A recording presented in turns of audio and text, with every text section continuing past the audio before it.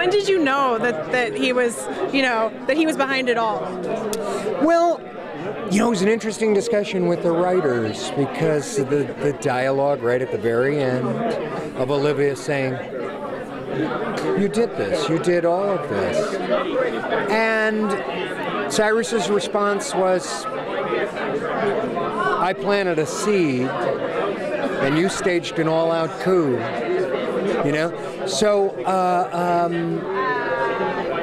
there's ways in which the season so far, and we only know one episode ourselves, is starting to be an exploration of Olivia has gigantic power and how's she gonna use it, because the white hat has gone through all shades, right, in 6-7 years, and Cyrus's was always pretty dirty, so it'll be interesting. And already Cyrus is kind of chafing about being subordinate. Vice president can have less power than a dog catcher, and so that's rough on him.